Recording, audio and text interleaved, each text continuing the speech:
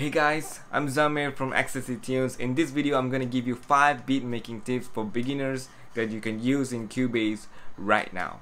So let's go. The first tips that I have for you guys is to use sampler track for your drums.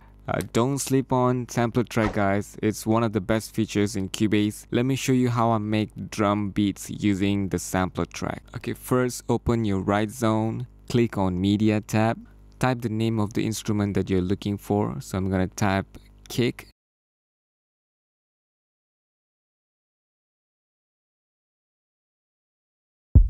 Okay, I like that kick sound, so I'm gonna right click on it and select create sampler track.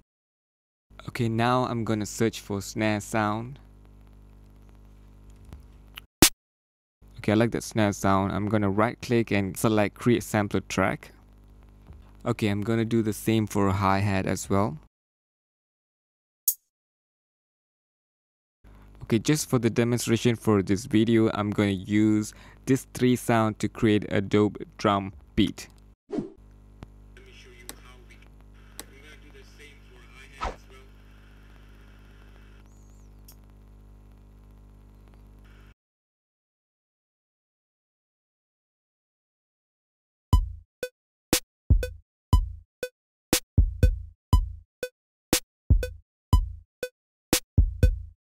Okay, that's the tip number 1, guys. Use sampler track for your drums. Okay, the next tips I have for you is to use step designer to create hi-hat rolls. Okay, let me show you. It's very simple. Select your hi-hat track. Go to MIDI inserts. Select step designer.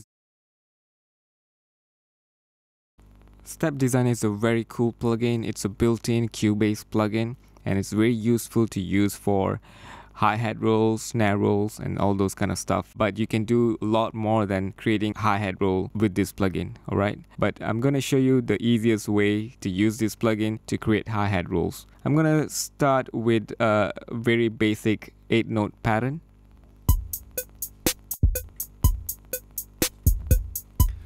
If you like to use half-time pattern, you can increase the step size to 32. Right now it's in 16, so I'm gonna change it to 32. Okay, now I'm programming this pattern in halftime.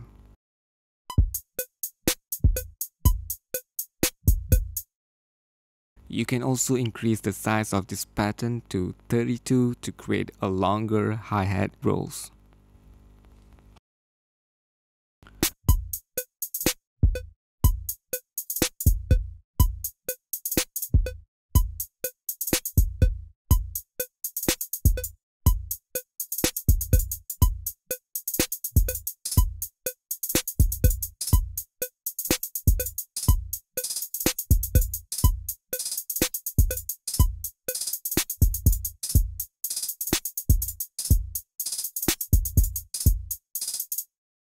If you like these hi-hat patterns, you can record this pattern to its own MIDI event. Click on the record icon and hit the record button.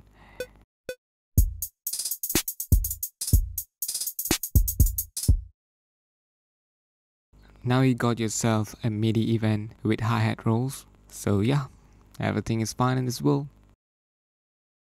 So the next tips that I have is to use chord pads to create interesting and really out-of-the-box rhythmic pattern that you usually won't use when you're using a keyboard to create your chord progression. Okay, now let's bring new synth on board. So I'm just gonna create Alien Sonic SE. Okay, and let me okay, I think pizzicato is fine. Yeah, let's use pizzicato for this demonstration.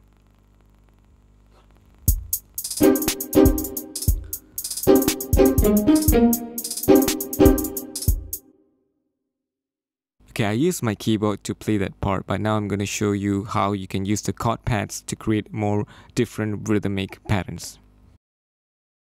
Okay, in the lower zone, click on Chord Pads tab. Now you can create your own chords. So now I'm going to go for C minor, 7th, E flat for the bass. Okay, now the second chord that I'm gonna create is gonna be F minor 7th with E flat for the bass. Now I'm gonna record the chord progression using my MIDI controller.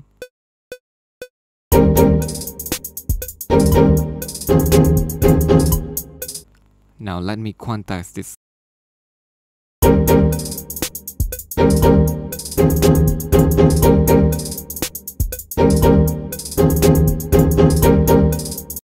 If I use my keyboard to create this chord progression, I don't think I would have choose these rhythmic patterns.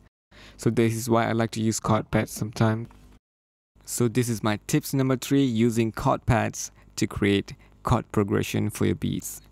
Okay, now the next tip I have is to use the arranger track to arrange the beats. Alright, so but before that I'm gonna have to create a different section for verse and the chorus, so hang on, I'll be right back. Okay, now I've created 2 simple sections for the verse and the chorus, so let's hear it.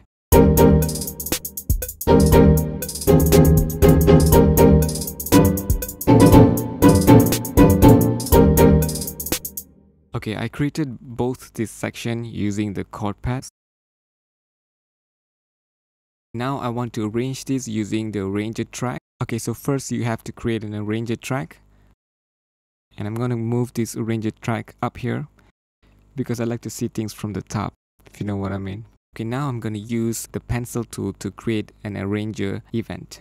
Okay, you just have to click and drag it across the bar. So I'm gonna drag it to 2 bars and rename. And I'm gonna do the same thing for the other 2 bars.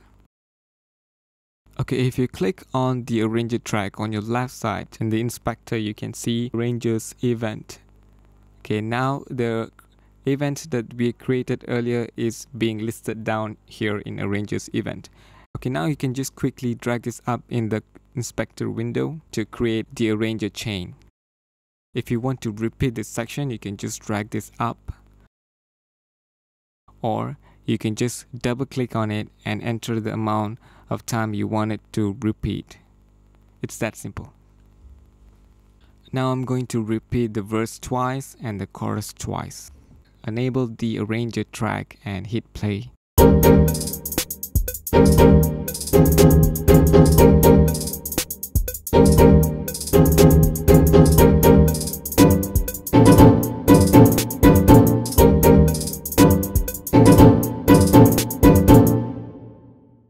And if you don't like this arrangement, you can change it. Okay, so I'm gonna change the amount of repeat for the verse to 1 and chorus to 3.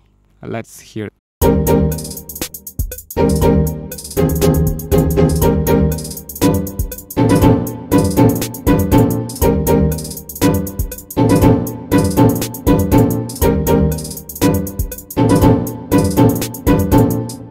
If you like this arrangement and you want to finalize this arrangement, go to the arranger chain, click on flatten change, and now you have yourself an amazing arrangement. Okay guys, the next tip is gonna be the short one, I promise. This tip is very useful when you're arranging for strings or drum parts. Okay, sometimes when you record your drums, you record in one MIDI event, but you want to have a separate MIDI event for each of the drum parts. Okay, I'm going to show you how to solve this issue. Go to your MIDI events, right click on it, you go to dissolve part and select dissolve to lanes and hit OK. Now all the drum parts that you recorded has its own MIDI event, so you can use it to edit later. Okay guys, that's my 5 beat making tips for beginners in Cubase. I hope you find value in this video. If you did, please subscribe to my channel and smash that like button and share it with your friends, and also turn on the notification so you won't miss my next video, which is coming very soon. Alright, so thank you for watching. God bless.